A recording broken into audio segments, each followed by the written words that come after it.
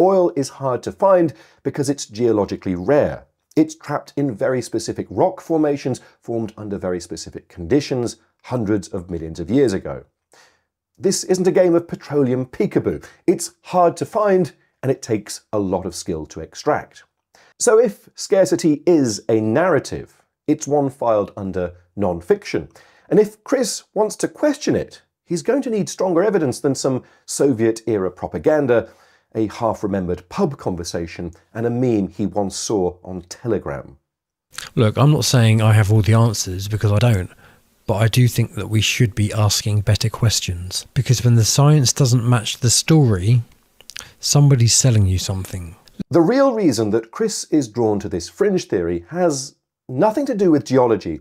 It's because the conventional evidence-based account ties oil to carbon, specifically ancient carbon. And if it really is the fossilized residue of once living organisms, then burning it reintroduces that carbon into the atmosphere, which, as we now understand, is accelerating global warming. But Chris doesn't want global warming to be real. He wants to feel morally absolved for his own consumption. He likes being outraged by net zero and geoengineering projects that intend to take back this carbon. And perhaps this is the narrative. The narrative is wishful thinking. He's not challenging theories. He's searching for a loophole, the narrative that gets him off the hook.